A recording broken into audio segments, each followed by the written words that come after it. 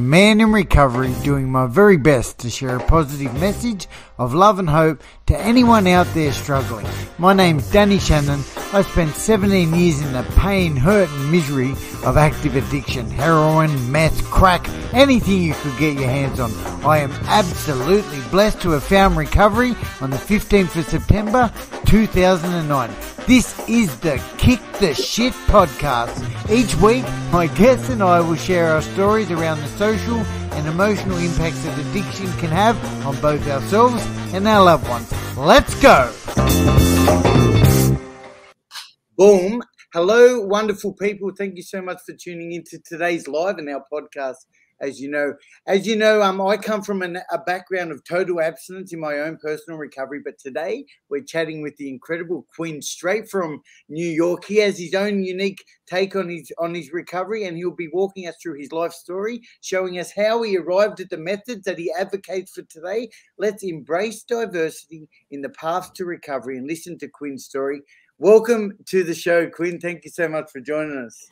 Thank you, Danny. I appreciate it so much, man. It's great to have friends that are so accepting of each other and understanding and have compassion for each other and understand that recovery in itself is the objective.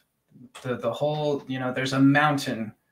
Recovery is a mountain, and there's so many different paths up this mountain. It doesn't really matter how you get there. It really just matters that we all get there. So I really appreciate having friends like you that see that and understand that. So I appreciate it. I truly love that you've said that. And I just want to say, on that note as well, I've got to admit, I'm a 12-step recovery guy in the beginning. And we're going to go, this isn't just about our recovery today. We're going to go back to your story, and we definitely want to hear about how you arrived. But what I want to say is, for a long time, man, for 10 years, I was and I hope I still am, brainwashed by this total abstinence base, you must do this, you must do that. And look, man, that has saved my life and I'm here. But the last few years and being in the role that I am today, where I connect with people from all over the world with all different kinds of recovery, I've become so open-minded. And how rude of me and to anyone, I think, if we don't share everyone's story and embrace all forms of recovery. So I just want to put that out. Also, Quinn, I don't know if you can see my background, anyone watching, I've got New York in my background. I'm actually totally obsessed by New York. So it's such a pleasure to meet with you. Before we get started, can I please just give a shout out to Koahani for sponsoring this podcast. Koahani supply NDIS supports and support coordination. Koahani are helping you help yourselves. Thank you so much for sponsoring the podcast. And everyone else in the comments too. I appreciate you guys being here. If you want to hold off to the end and ask questions at the end, that would be super cool too. Quinn, how you feeling, bro? You must do a lot of this kind of stuff, do you? It depends. I do some for a while, and then I kind of focus in other directions, and then but recently I've been collaborating with a lot of people, so I'm blessed to be in this position where people, like I said, are so accepting and compassionate and understanding. So it's great. It's been really great. Even as you say that, am I right? Why shouldn't people be compassionate and understanding? Why do you even have to, is that a thing that you need to, please, if you don't mind me just asking, Quinn, shouldn't everyone just be proud of us for just being one? Just I'll put down my old way of life and look at this good shit I'm doing. Look at the good shit you're doing today. I totally understand. And I think that the reason why some people are, I don't even want to say offended necessarily, but I think that the reason why people who are in recovery with abstinence, where they are completely abstinent from all mood or mind-altering substances, they know that works for them. And I think that's amazing. I think that abstinence is an amazing recovery path for those who can do abstinence, because true abstinence, no mood or mind-altering substances, also includes nicotine and caffeine. And I know you're going to say, oh, well, nobody's ever, done done you know, sexual favors for caffeine and nicotine, right? But it's the mood or mind altering part. And that's the thing too, is that like I don't know anybody who's ever done that stuff for medical marijuana or for Wellbutrin or for you know, pills like lithium, you know, things that are given for mental health conditions. And I think that's where we start to, you know, where it starts to get blurry, is like people are like, well, I have to live in abstinence. And we have to ask ourselves, well, what is true abstinence? And are we actually living in abstinence, or are we just saying, oh, well, this is my version of abstinence. And my version of abstinence includes, you know, it's okay to have nicotine. It's okay to have caffeine. It's okay to take medical, you know, medications for my mental health, or maybe I take a sleep aid, or maybe, you know, whatever. So everybody kind of has their own opinion of what recovery looks like. And we're getting these words abstinent and sober and recovery and clean and negative and, you know, all these things. We're getting all these words kind of jumbled up. And so people who recover through abstinence and they hear, oh, well, there's this term Cali sober where people are recovering through medical marijuana. Well, to me, that's not recovery. You know, and I understand somebody's point of view who's like, I know for me, I can't have a drop of alcohol. I can't take a hit of weed. I can't take nothing, or else next thing I know, I'm going to be banging heroin in the back alleys. That's me. That's my story. Yes. No, totally. Yeah. And for a while, I was there too. Sure. Alcohol was never really my vice. And weed wasn't something that, weed was actually more something that like made me honest. Like my sister would freaking, anytime she thought that I was using heroin, she would come and smoke weed with me, because I would get all like honest and be like, oh yeah, I'm fucking up and I'm using again. You know what I mean? It was like, it was kind of like a savior for me. So I understand why people who recover in abstinence are like, oh, well, you're not doing it right. Because for them, that's not the program that's right for them, you know. And in these programs of abstinence like AA, where abstinence is pushed really hard, we have to understand that most of those people have a psychological disorder, some kind of mental health condition. You can tell just by looking at them. You know, when they start talking and they're talking a million miles an hour and they've got a full, you know, energy drink in their hand and they're smoking a pack of cigarettes a day, like that's somebody who has a mental health condition, because they're constantly searching for that stimulation that the brain craves. Yeah. And that was me. We call them white knucklers. You know, they're white knuckling. It's because they're sitting there anxious. They're anxious because their brain is craving stimulation. And so those people often have mental health conditions and they should be on some sort of medication. Now, for me, I didn't want to go the medication route as a pharmaceutical, because I know the effects of being on pharmaceuticals, how bad they are for your liver.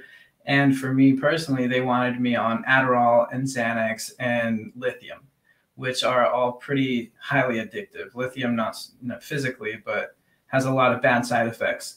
So I asked my doctor, I said, are there any alternatives to being on 3 more medications, 2 of which are highly addictive, 1 of which you can die from withdrawals from? If you withdraw from benzodiazepines, you could go into seizures and die. Only two drugs are known to do that, and the other one is alcohol. So for me, I was like, after 18 years of addiction, I don't want to go down that path. I don't want to have to take 3 pills a day every single day for the rest of my life to deal with this stuff. What's an alternative?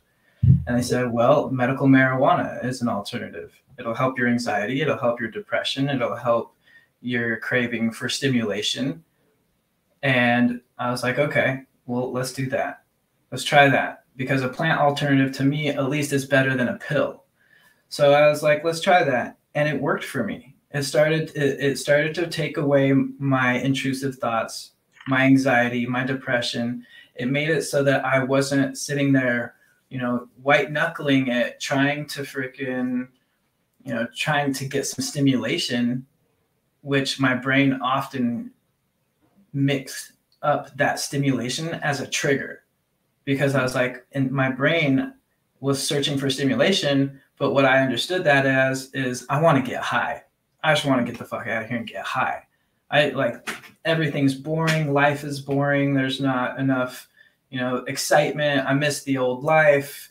Where's all the good times and that feeling and, all this stuff. My brain, me personally, I wasn't craving to get high. I wasn't craving to be a drug addict. I wasn't craving to sleep under a bridge. I wasn't craving to like have to watch over my shoulder if I'm getting shot at or arrested or whatever it was. My brain had just associated the feeling of needing that stimulation with drugs. And so I had to understand that like my brain is just craves stimulation. That's part of my mental health condition. You celebrated some time at your clean time too, did you? You just had a recent milestone, Quinn. I was just going to say, how long has it been for you that you're in recovery for? Thank you. So it's so I don't claim to be clean, because to me being clean is your body doesn't have any toxins in it. And you're talking nicotine. So, alcohol. I mean, well, yeah, cool. Fair enough. Yeah. But I've been what I call Cali sober for 3 years, October 1st. So it's been 3 years since I stuck a needle in my arm or did any kind of opiates or cocaine or anything like that.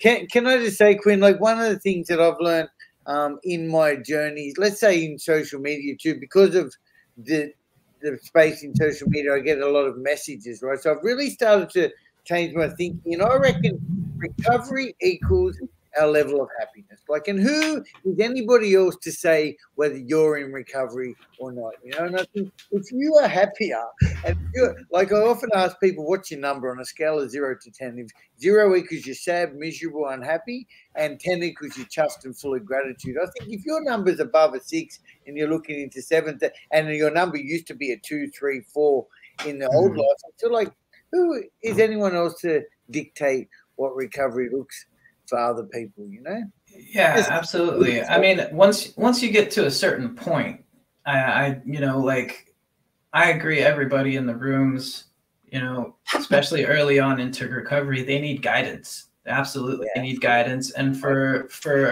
somebody early on in recovery to try to work their own program, I don't recommend it. I think that for me, at least, because I've been through the steps of AA, I actually was abstinent for 9 months before I went down my own path and started doing the plant alternatives. So I was abstinent, and I did complete the steps of AA. Well, as a big book thumper myself, I should say, I'm still working my 12th step because I continue to carry the message for those who still suffer. But I didn't get that spiritual awakening as a result of working the steps, because I was still white knuckling it in those rooms at 9 months of abstinence. So I started to look for, what is this spiritual awakening that Bill Wilson was talking about? And I think to work the steps and have a program and a good understanding of yourself is a good basis to then go off and say, okay, now I have these tools that I got from AA, which I think are important, like surrendering your will, like finding a higher power, doing your inventory, making amends. I think those are all great tools, and I use those to this day. AA is not, just because I'm not abstinent doesn't mean that I think that AA is a bad program. I think AA is a great program. And as a matter of fact, Bill Wilson, the founder of AA, the co-founder of AA, in 1934, to get sober, he went and did a treatment in New York City. And in New York City, December of 1934, he did what was called the Townes-Lambert cure.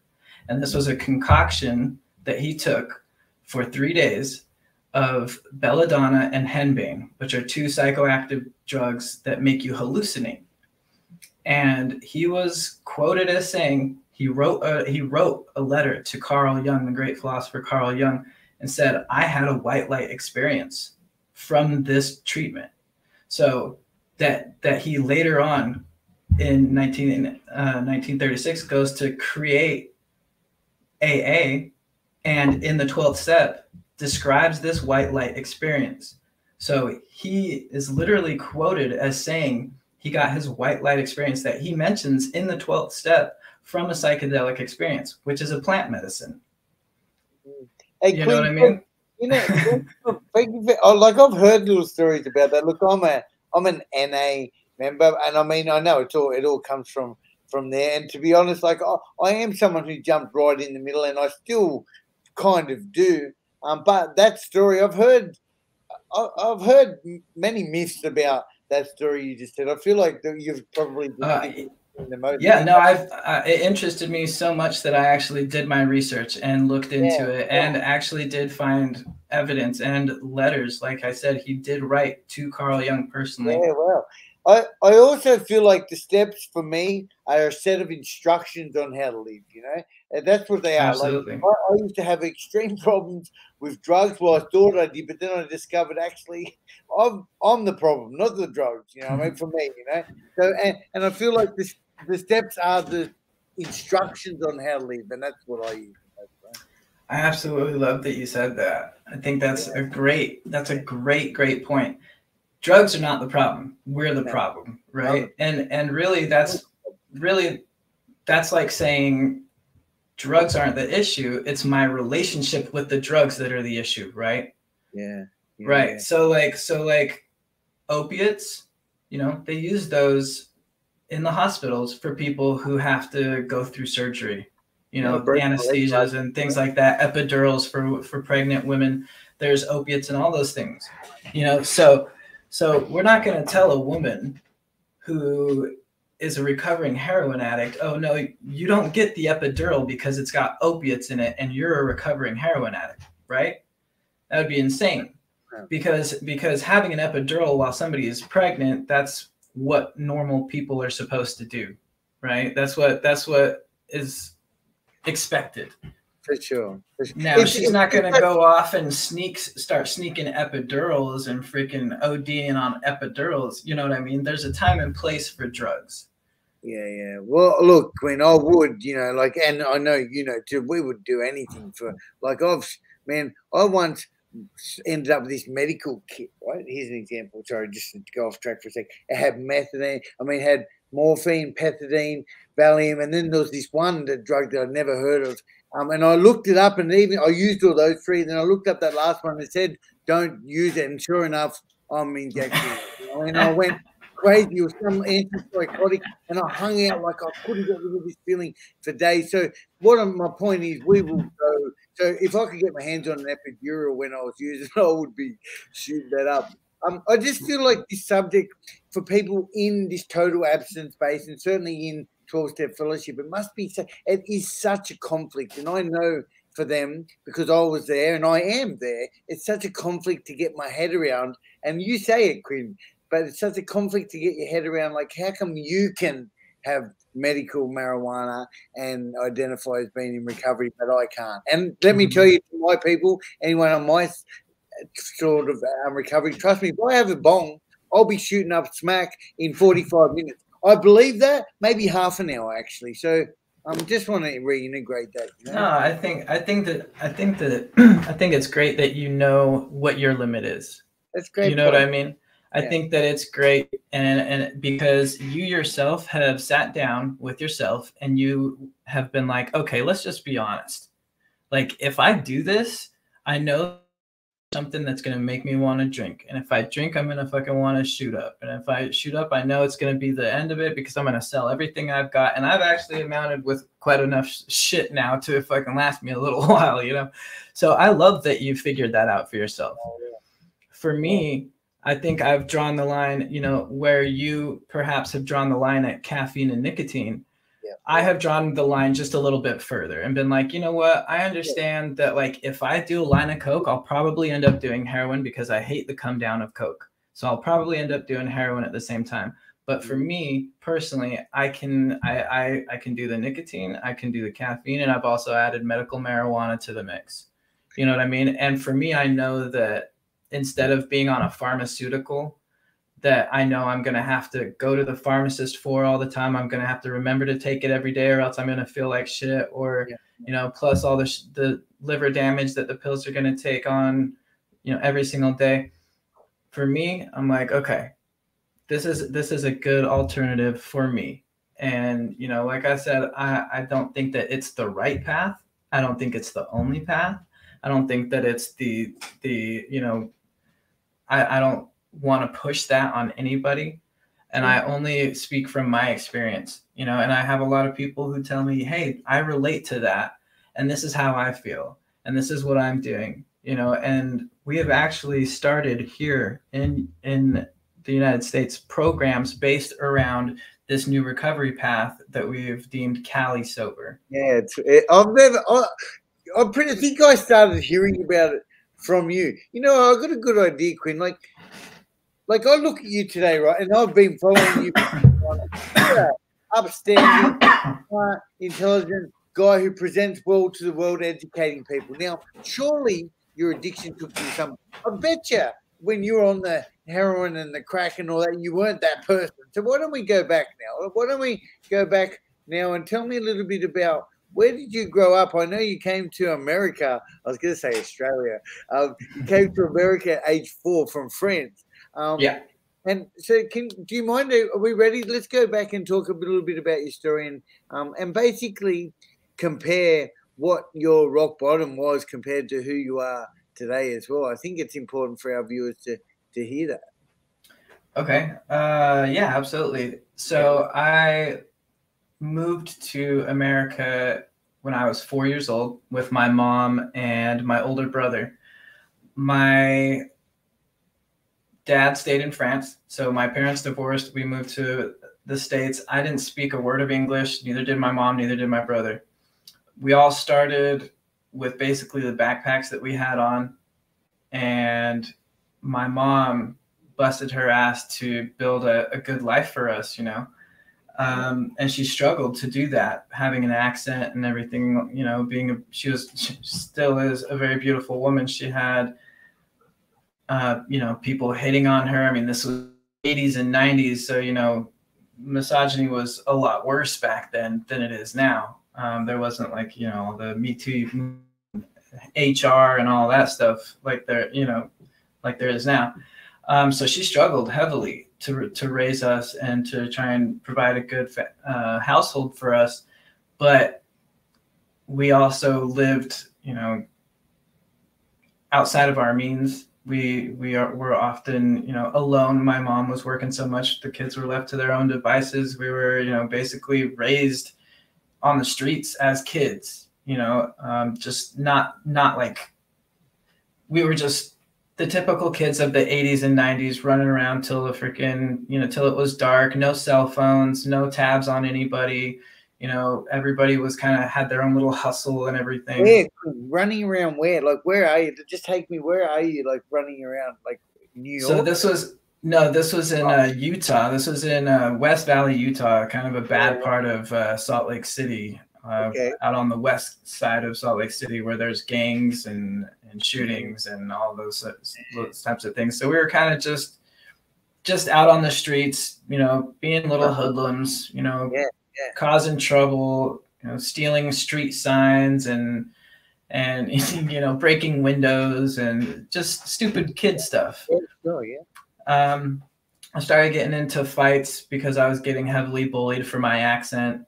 The fact that I was from France didn't really, you know, people were, I don't know, they really freaking dogged on me for that.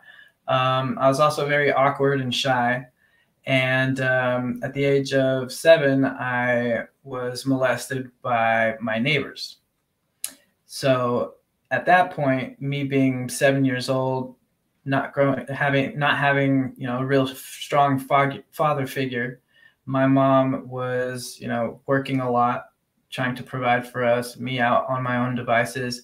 I just basically started having really dark thoughts about myself, about, you know, my self-worth early on from a child.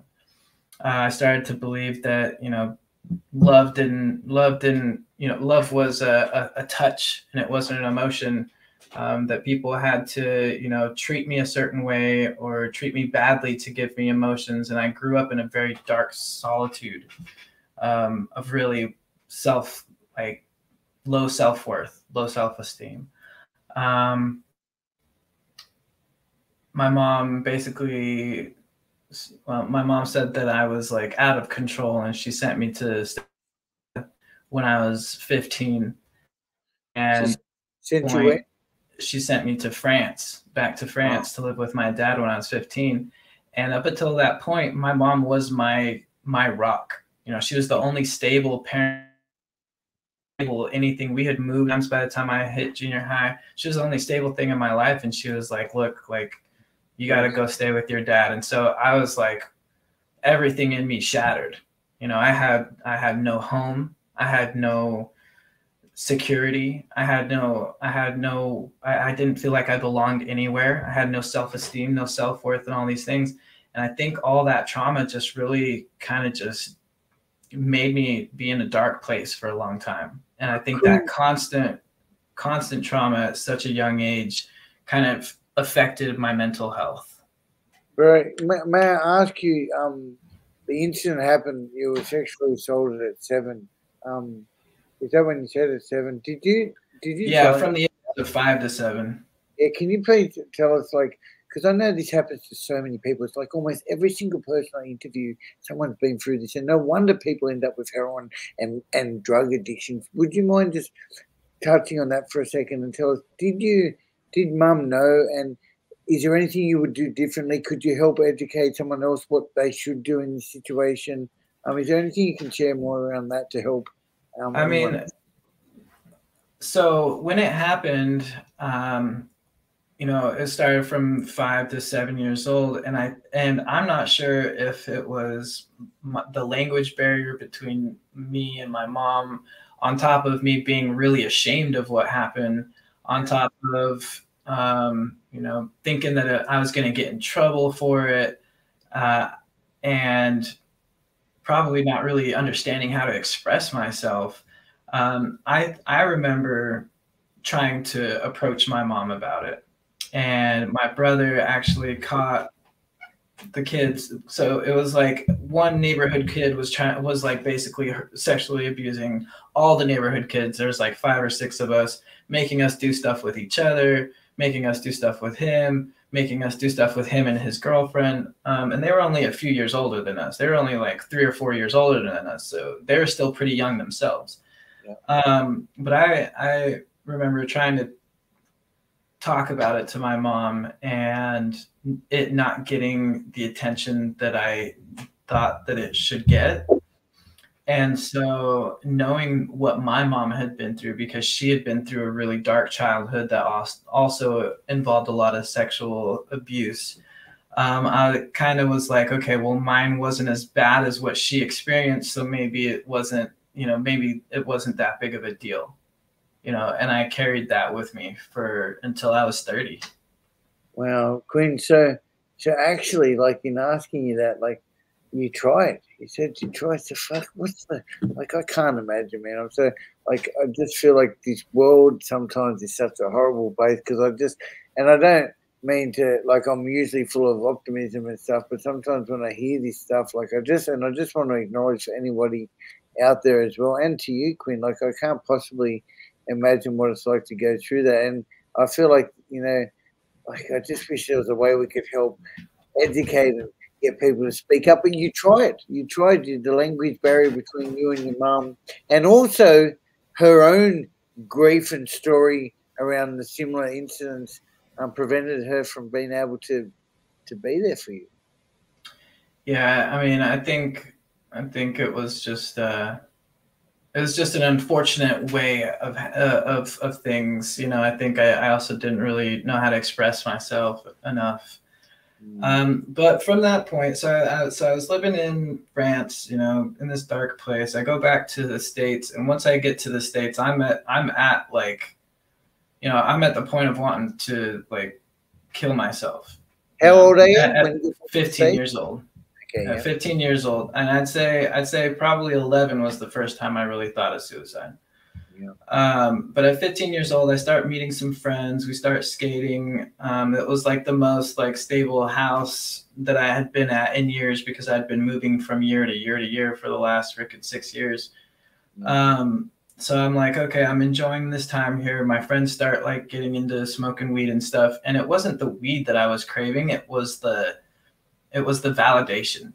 It was like that people love me. It was that, you know, people want to be around me, that I was a cool person, that, you know, like everything that teenagers crave, you know, attention and freaking to be accepted and to be, you know, part of a community, part of something that, you know, is worth like waking up for in the morning.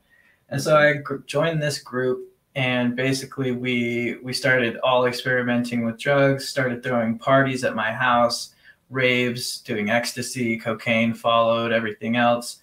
And then it was actually right before I started throwing parties and everything, though, that I had gone through surgery. And at this point I was only smoking weed, but I had gone through surgery. And I think this was actually probably the tipping point for me. I'd gone through surgery. They had prescribed me Oxycontin, and I took it for a couple weeks. And once I stopped taking it, I started getting this really, you know, I started going through withdrawals, which at 16, I didn't know what withdrawals were. Nobody told me like, hey, you know, like if you take these for too long, you know, you're going to go through physical withdrawal. Nobody told me that. The doctor didn't say anything. He was just like, here you go, take these. When you're done with them, you're good. That was your first. I thought it was like that was your first. Yeah. And heroin, so I'm taking the oxys and I'm smoking weed at the same time, you know, because I was smoking weed and I didn't think that Oxycontin was really a freaking, you know, I just thought it was a medication, you know, like obviously it's a painkiller. It was my first surgery. I'd never taken painkillers before, but you know, that's what they said. It's a painkiller. Here you go. Like, you don't really understand what that means when you're 16. You go to surgery, they give you medication, you take the medication because your doctor told you to take the medication because you just went through surgery. You know what I mean? That's what I was doing. Yeah. But then I started enjoying that high. I started enjoying that feeling. And then when I didn't have them anymore, I was like, oh, well, you know, I feel like shit. Where do I get more? And then because I knew people who were doing those things in high school, I was like, okay, well, let me get these. And then my friends started asking for them. So I started to get them for my friends and I started selling. And by 18 years old, I was selling everything under the sun, from mushrooms to Oxycontin, ecstasy. I was selling steroids. I was selling Xanax and Klonopin and everything else. But I hadn't yet started selling any kind of like heroin. I had sold coke, but not a whole lot because I didn't like the incessant calling for people who wanted cocaine all the time. But then in the summer of the year I turned 18, I discovered heroin. My friend was like, hey, I've got some, blah, blah, blah. And opium had been floating around there quite a bit, and everybody wanted opium. Everybody was smoking opium, blah, blah, blah. And then my buddy was like, well, opium's basically heroin. Do you want to try heroin? And I was like, sure, why not? But I smoked it. I didn't start shooting for like 5 years, but I smoked it and was like, instantly, I was like, this is it. Like, holy shit. And what I didn't know is that what was happening is that the floodgates in my brain for the dopamine were basically being released. You know, my brain was just like, oh, boom, here's the rush of adrenaline and dopamine and serotonin and everything. Here you go. Here it is. Here's all of it at once. And that's why often, you know, people say, oh, we're chasing that high, that first high that we got, because it is actually doing something. It's not just something that addicts say. It is actually doing something. It's opening the floodgates of the chemicals that are stored in our brain. You know, so we fall in love with that feeling, literal falling in love. The same chemicals that are released when you fall in love are released when you take that hit of whatever it is, cocaine or meth or heroin. Quinn, when you were on the oxys or the went from the previous incident, was it different to the opium? like it's the same drug, isn't it? Like I'm just Oh, there. to the Like, opium or to heroin? Well, I'm thinking you said it was oxys you were on in the beginning, Yeah. yeah? Prescribed, and then when you compare the oxys, you know that you started to like the oxys, you started to abuse them, you then went down that path. So when you smoked opium for the first time, you talk about it like that was the first time the floodgate opened. But was it the opium. Sorry if I misworded that. The opium had just been kind of floating around. People had been putting on top of weed to like kind of get an extra little high, kind of like keef or something. But opium wasn't really like, it wasn't a thing that I was attracted to. You know, it was when somebody said, "Oh, well, do you want to try heroin?" And I was like, "Oh no, I don't want to try that." And they're like, "Oh, well, it's just like that opium that everybody is smoking around here anyway." I was like, "Oh, well, I've done that, and that's not like super crazy or anything. So sure, why not?" You know. And then when I tried the heroin on tinfoil and I got that instant freaking release, that instant body high, I was like, "Oh shit, this is it." And I experienced that again the first time when I shot up heroin. I was like, "Oh, okay, holy shit. Like, what have I been wasting my life on this whole time? This is what I should have been doing." You know, because that's what's happening is it's like you're falling in love. And it's scientifically proven the same chemicals are released when you fall in love than when you take a hit of meth or coke or heroin or whatever. But it's actually 10 times that amount than you would if you fell in love. So just imagine for a second what it feels like to fall in love, right? How amazing that feeling is when you've been dating a girl for like a month or two or whatever, and you guys are like starting to really like vibe or whatever, and then like one of you finally like accidentally like slips it out, "Oh, I love you," and you're like, "Oh, what?" You know, "Oh," and then you like, "I love you too," and you're just like, "Holy shit, like this person, all, you know, everything I've been working for is like at least feels normal, it feels right, it feels good, and this person appreciates who I am enough to say that they love me as a person." That's huge. You know, imagine that feeling for just 1 second and then times it by 10. That's what's happening when you're taking drugs. You know, so it's hard not to want that feeling. You know what I mean?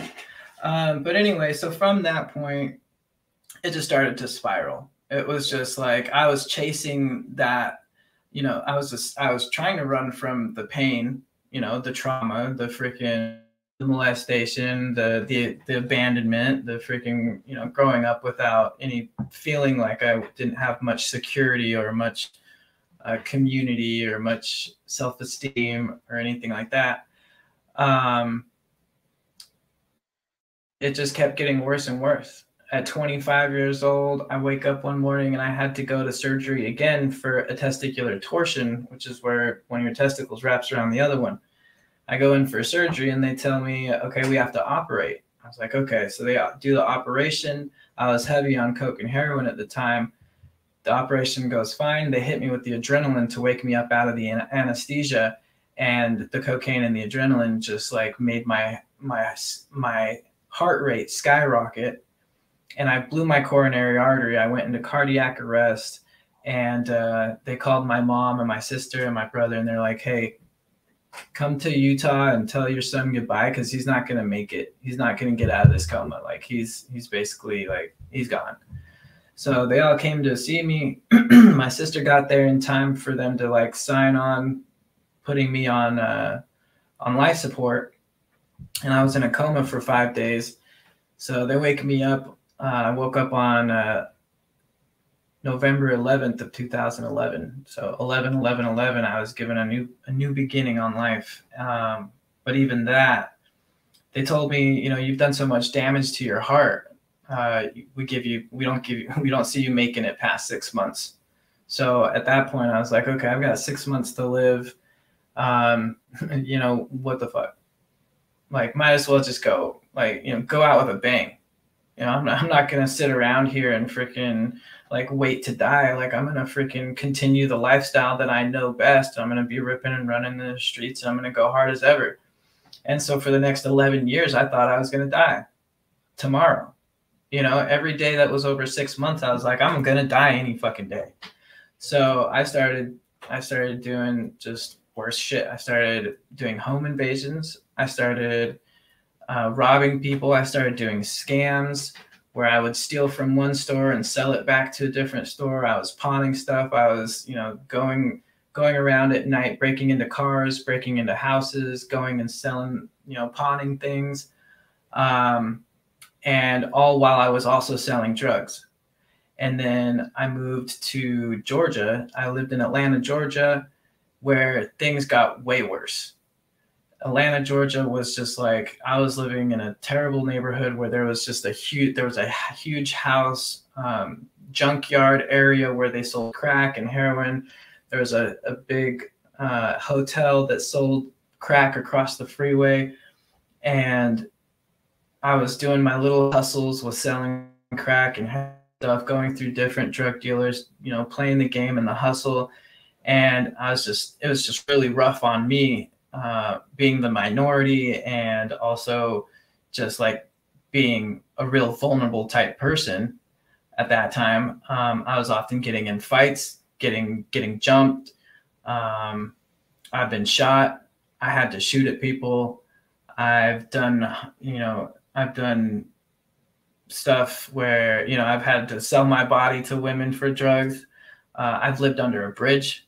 I lived in a car in front of a trap house that for months, where the car was broken down and the freaking windows were blacked out with trash bags.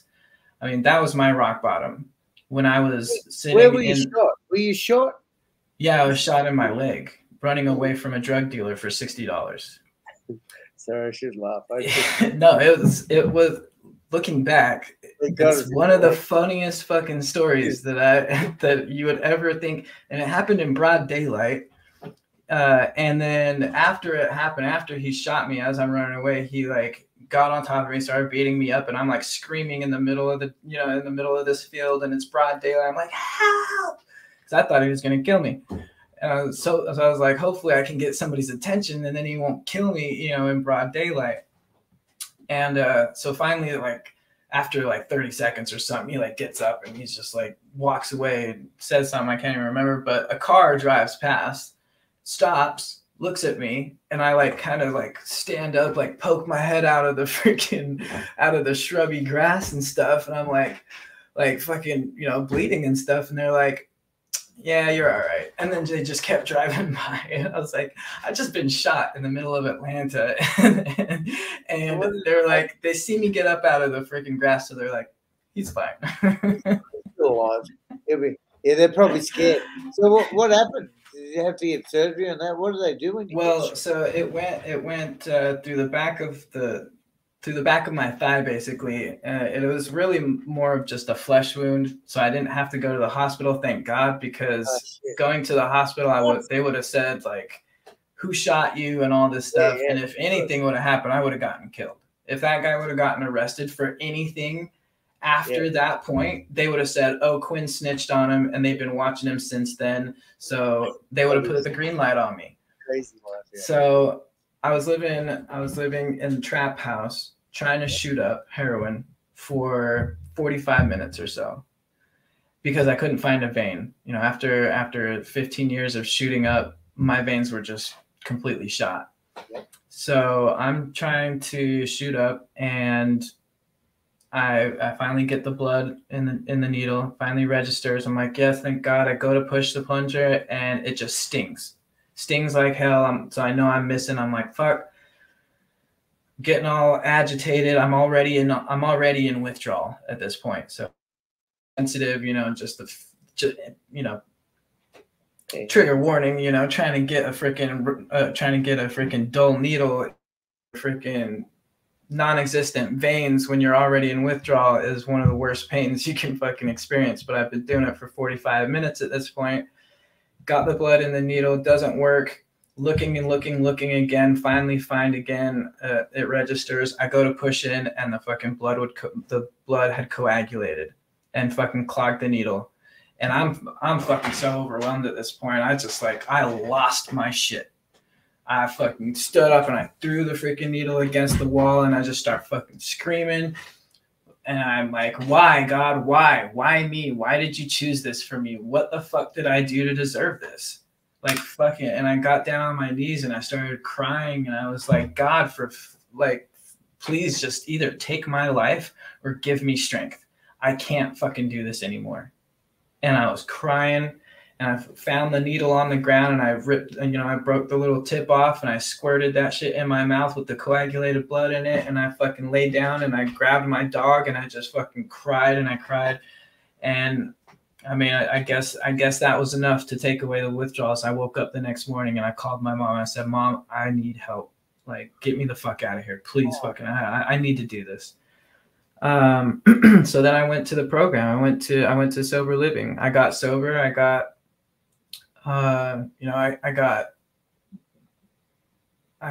detoxed for 30 days at my sister's house. And then I got into a sober living down in Savannah, Georgia. And then I did 9 months of abstinence. And like I said, I was white knuckling the whole time.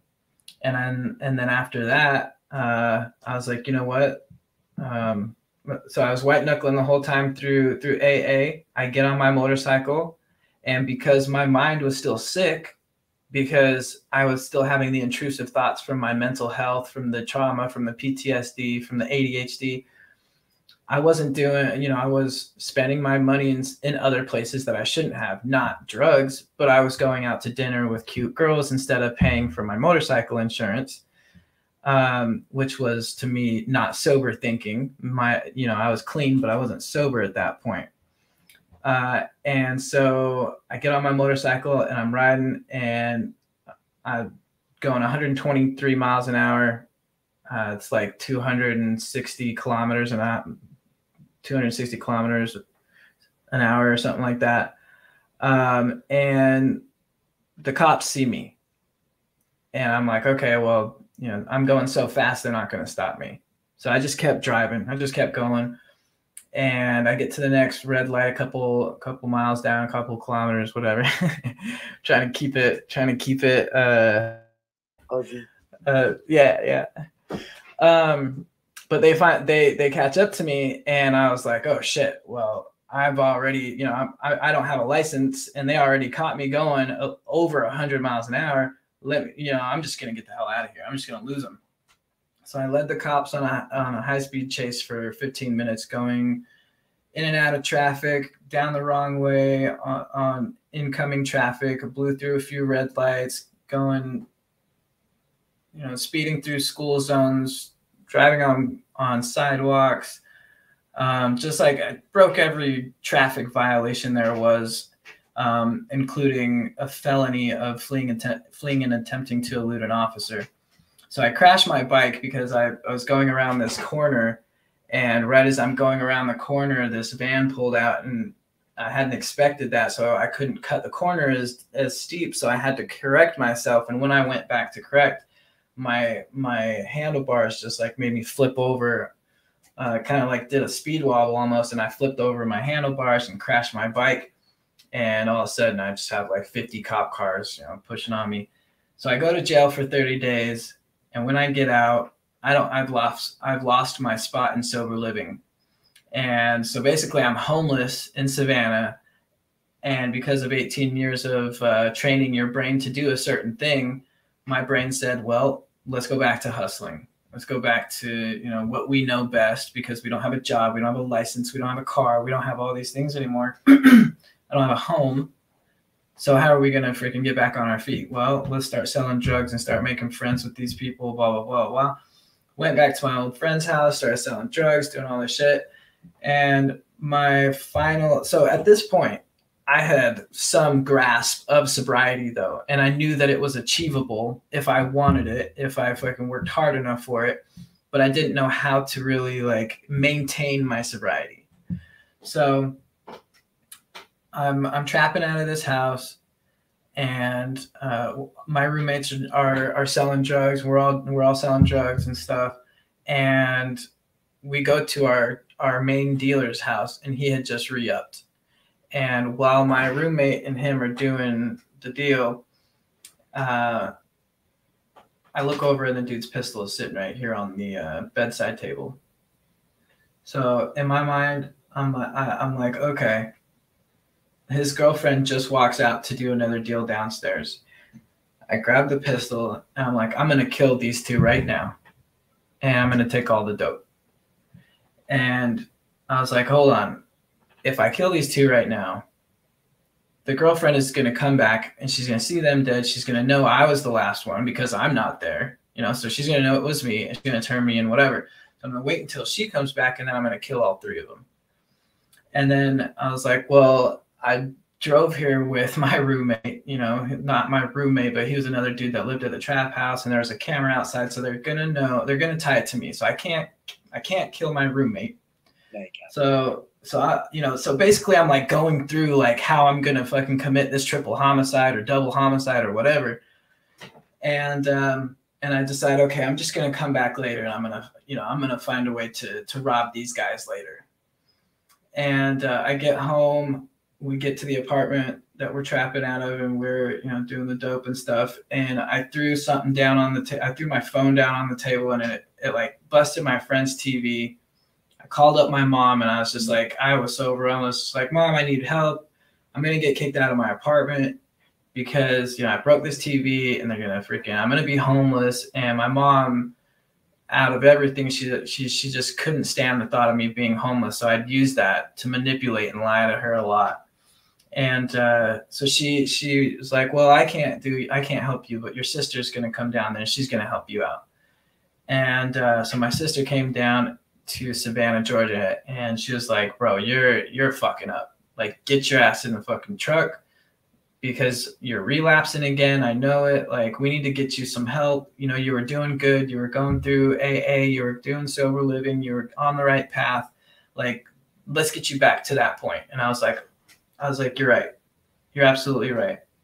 And I packed my shit and I got in the car and I fucking drove back to Columbus, Georgia, which is where my sister was living at the time. And I just sat at home and fucking did nothing for the next 6 months. I did absolutely nothing. She's like, I don't want you to fucking look for a job.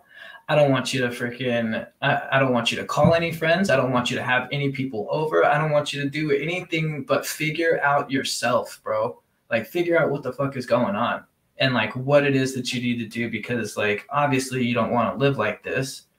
Figure it out. And I was like, you're right. You know, and I started to go to AA again and I started to look more into this white light awakening. But through the whole thing, I was smoking medical marijuana to relieve my anxiety, to relieve my depression, to relieve my, you know, intrusive thoughts, so that I didn't want to like being able to smoke weed made it so that I didn't have the craving of wanting to go and stick a needle in my arm. And anytime my brain was like, oh, well, I'll just go and stick a needle in my arm, I was like, no, that's not what I'm doing anymore. I just don't accept that that is the life that I'm going to live from now on. I'm not that person anymore. And I'm going to figure out what I have to do to change. Whatever that path looks like for me, I'm going to do it and I'm going to stick to it. And I just started to change those neurological passages in my brain that were telling me, hey, you're craving stimulation, let's get high. I started to change those neurological passages to think, hey, you're craving stimulation, let's play video games, or let's work on a video, or let's learn something, let's read a book, let's do some psychology, let's exercise, let's do some communication courses. You know, I started to rewire the way my brain thought about what it was that I was actually craving, which was the dopamine and the stimulation that I was getting through drugs. And then I had trained my brain to get it through substances. So once you trained your brain to get dopamine and serotonin and all these other things through substances, that's what your brain is going to immediately go to. It's going to like, oh, that's what we always do, duh. But you have to fight that. And so once I started to fight that and be like, I know that's what we always do, but that's not what we're doing anymore. So let's find another way. How else can we get this dopamine flooding? How else can we get this stimulation going? And so that's, you know, that to me, that's how I got out of it. I was like, this is, and just like you were saying, you know your limits and I know mine. I was like, my limit is that I know I can't do coke or heroin ever again. You know, no Yeah. pills, Yeah. no anxiety meds, you know, no Adderall, like nothing like that. It's just So wow, man. Well, and now it's been 3 years on this path. No more. Yeah, none of that. It's been 3 years since I've had any of that, and that includes the heavy drugs as well. So let me ask you this: Yeah. If they were to tell you tomorrow that you had some kind of life-threatening ailment, and that there is a possible cure, or there's a possible, you know, there is like a way to relieve you from your symptoms, would you take it? or would you suffer with your ailment? Yeah, I totally get it. Yes. It's like, yes, Quinn. Yeah. I would so it's really just what, you know, like I said, drugs have their purpose in the right setting. You know, Adderall helps people with ADHD. If they abuse it, no, that's not good. If they take it as prescribed, that's normal. You know, people who have bipolar disorder have to take Wellbutrin along with, you know, Lexapro and other things. You know, if they abuse it, yes, that can be bad. But if you take it as prescribed, then can I flip that same scenario as well? Like they also say, like if you had cancer and you knew that there was that treatment available, you would take it, right? Another thing that was said to me, the 12-step fellowship. So if you're willing to do that, why aren't you willing to come to meetings and try this way as well? You know, like if there's a treatment, you're going to take it if you're sick. So you are sick, Danny. Why don't you come to and look, that works for me as well. So yeah, no, and that's the thing is like you don't have an ailment, so why would you need to take something? You know, right. Yeah. But for somebody who has a mental health condition, you know, totally, brother. 100%. So yeah.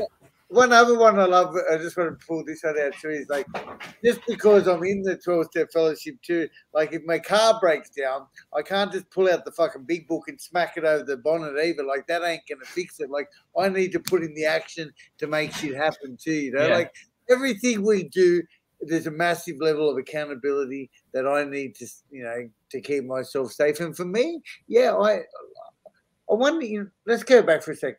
You know, you picked up at 9 months, like you were 9 months clean and sober in AA. Or no, actually, you said not sober, you said clean because you felt like you were still not able to think properly because of all the mental health stuff.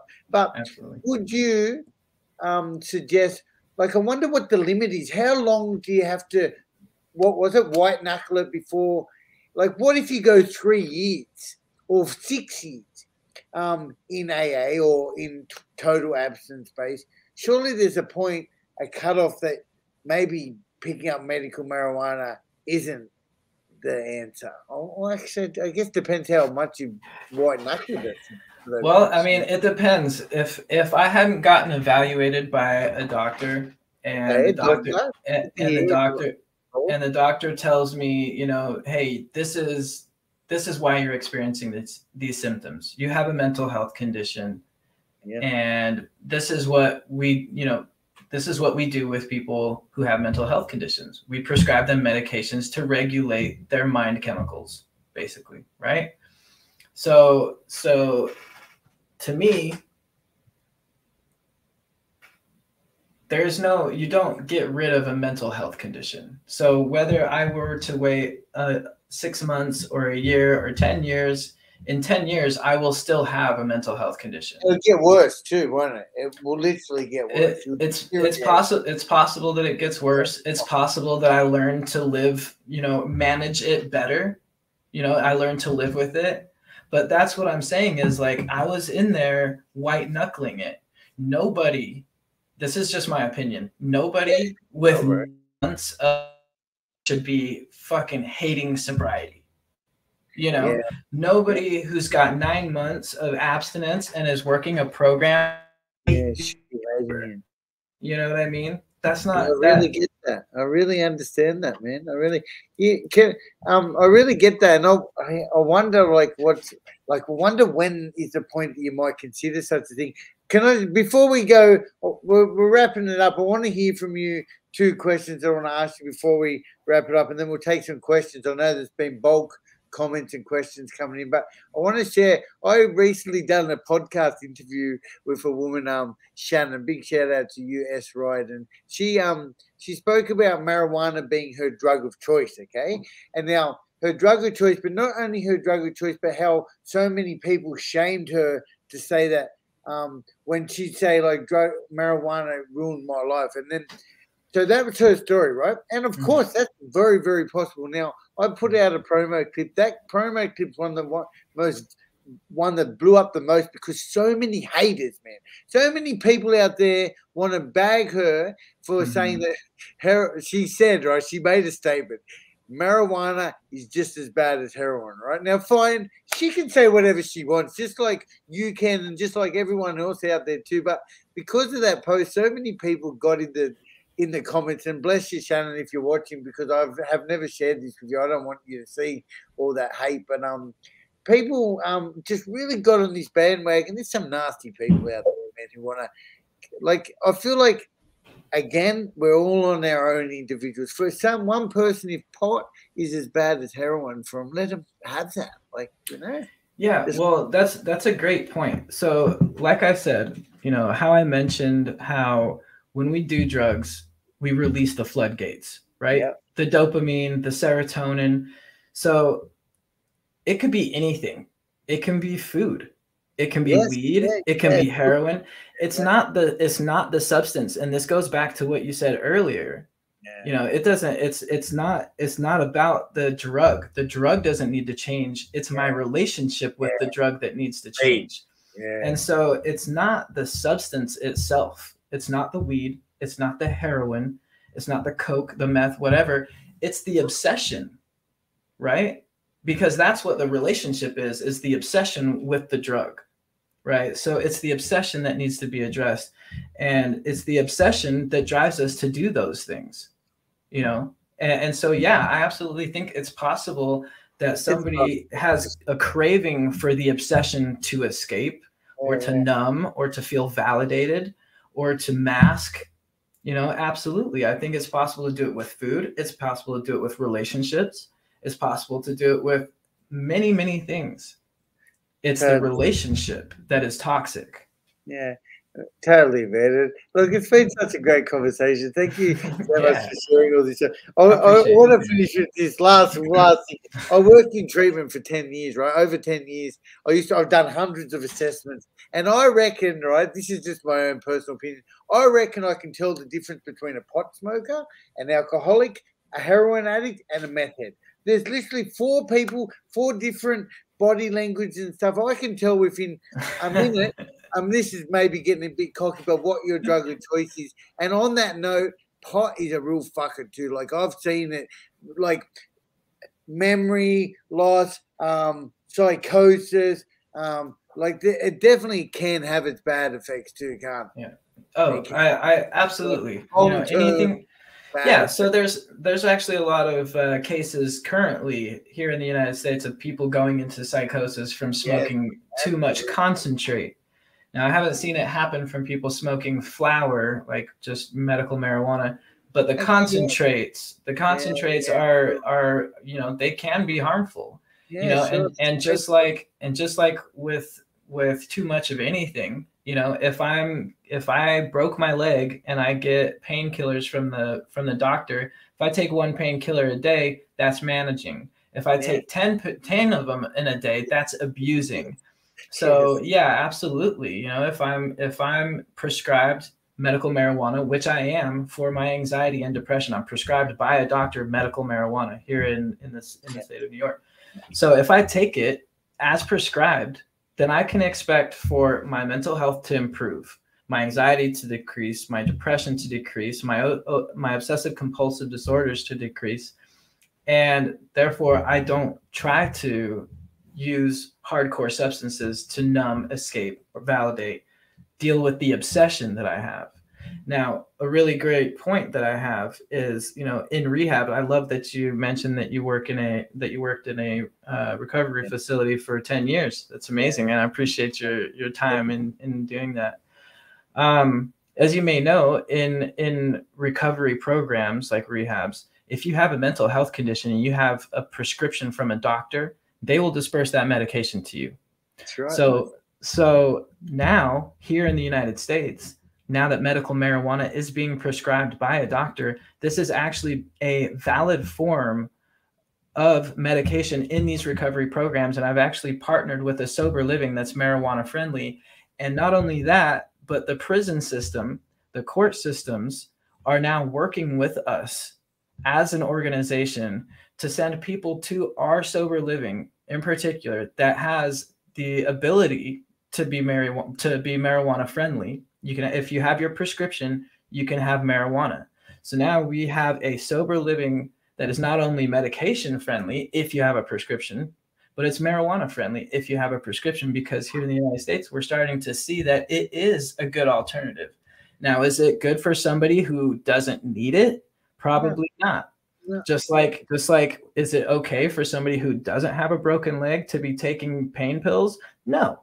So if you don't have a mental health condition, don't be smoking weed. If you don't have, pot out of prison now. I thought you were saying they were going to give marijuana out in prison. That'd be good. Oh no, right? Shit, that would probably solve some things.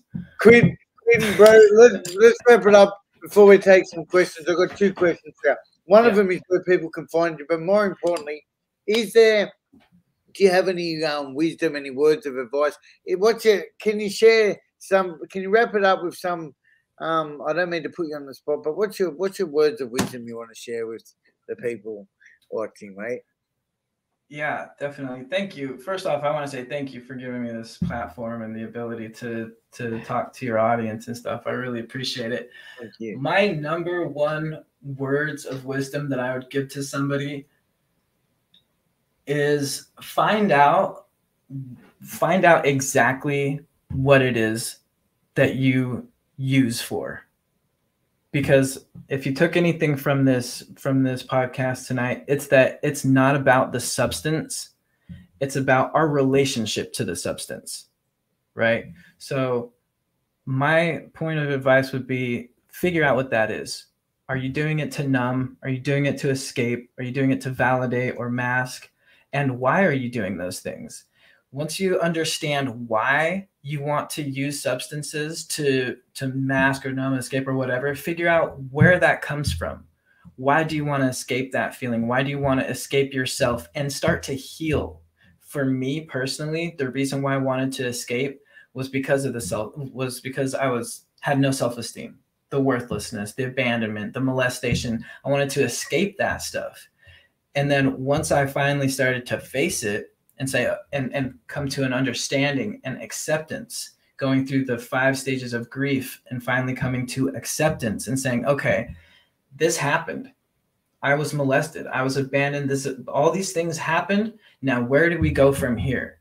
Do we continue to let it rule our lives, or do we move on from it? And once I started to love myself and heal and appreciate what I've been through and say, dude, you're a badass. Look at everything that you fucking have accomplished. Like, you're alive. You're alive. You've beat this freaking addiction. Like, be happy, be proud of yourself, like, be confident. And then I started to love who I was becoming. And I started to work on that person through exercise, through learning, through making amends, through freaking self-discovery.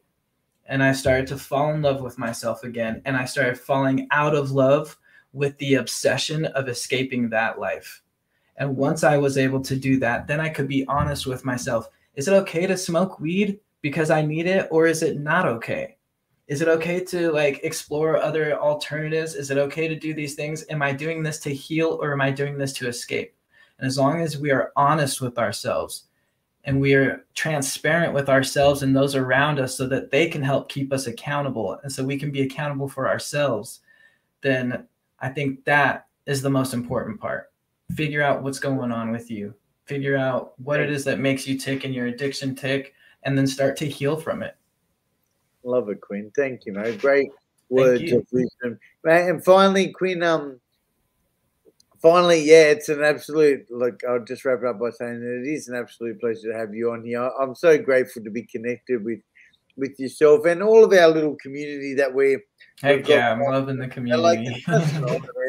I'm actually one of the, I don't know, there's not a lot of Aussies in this space. Well, I seem to be connected with a bunch of big American creators. It's just, I love it, man. I'm so blessed. Quinn, where can people find you?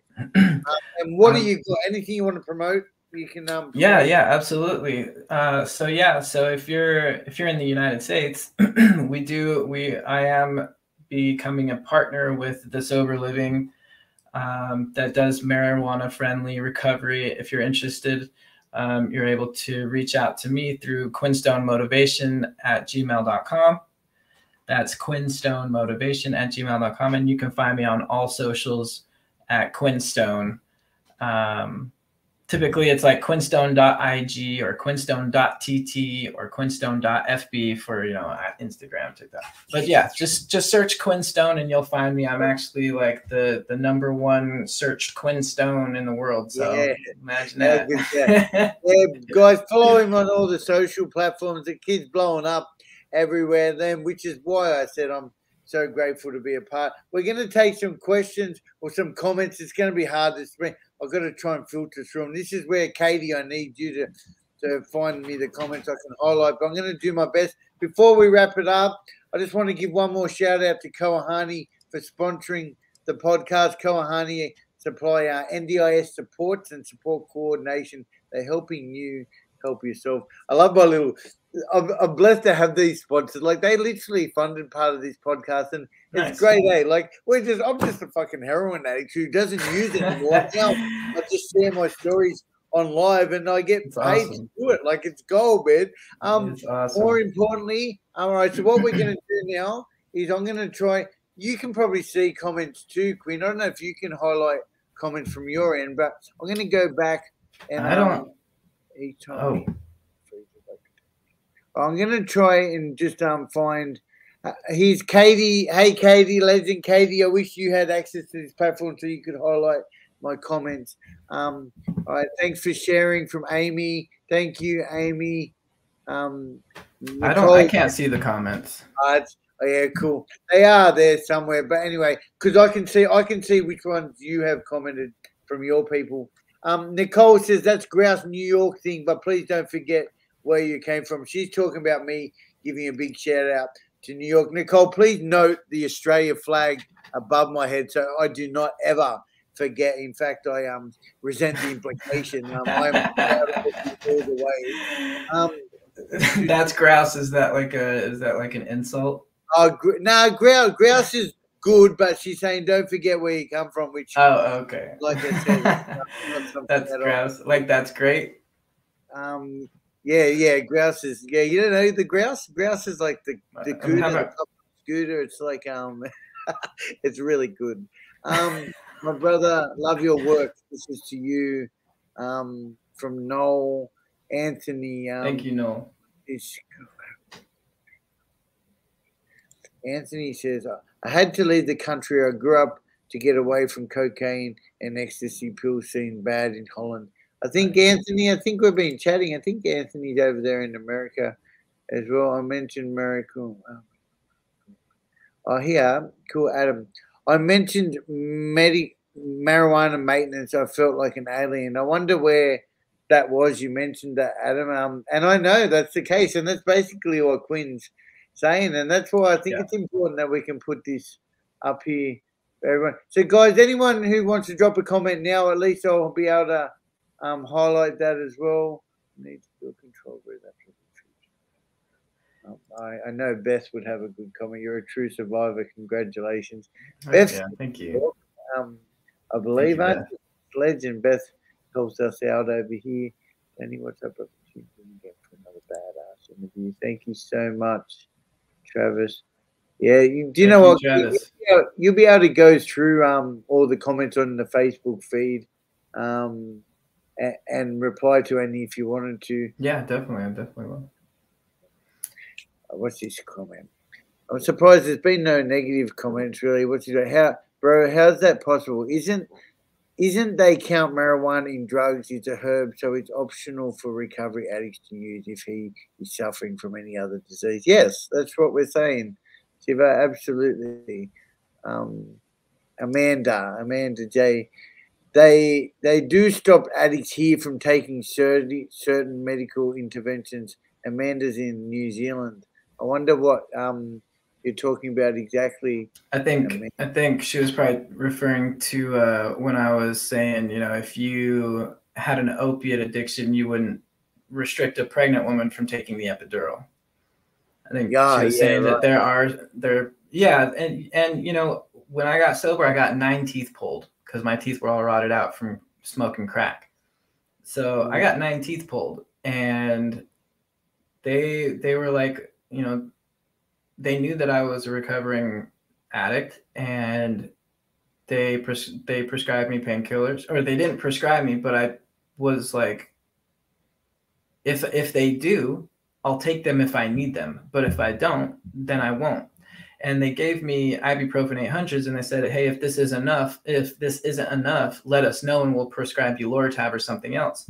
And going through having 9 teeth pulled, I was like, you know what? This hurts, but it's not bad enough that I need the painkillers. And that's what I was talking about, being honest and transparent with yourself and holding yourself accountable, is really being honest with myself and saying, hey, you know what? I can deal with this. This isn't so bad that I'm like, you know, dying of pain right now. So no, I don't need this. This is not one of those circumstances where I need this. Now, had I broken both my legs, maybe I would have said, hey, yeah, okay, I'll take the opiates.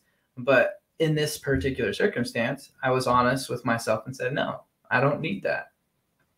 Cool. Anthony, thanks, Quinn.